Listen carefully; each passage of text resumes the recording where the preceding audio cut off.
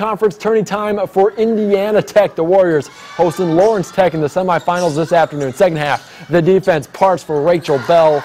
She gets this one to go for two. Then Alexis Hill, you'll see for the Warriors. She had 19 big points there.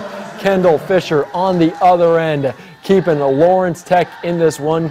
The floater, that will drop through the net and in, but ball movement and the Warriors for Indiana Tech. The former Heritage Patriot, Kendall Kanapke, drains this one from the corner. 89-65 the final in favor of Indiana Tech. They're headed to the conference tourney final on Monday.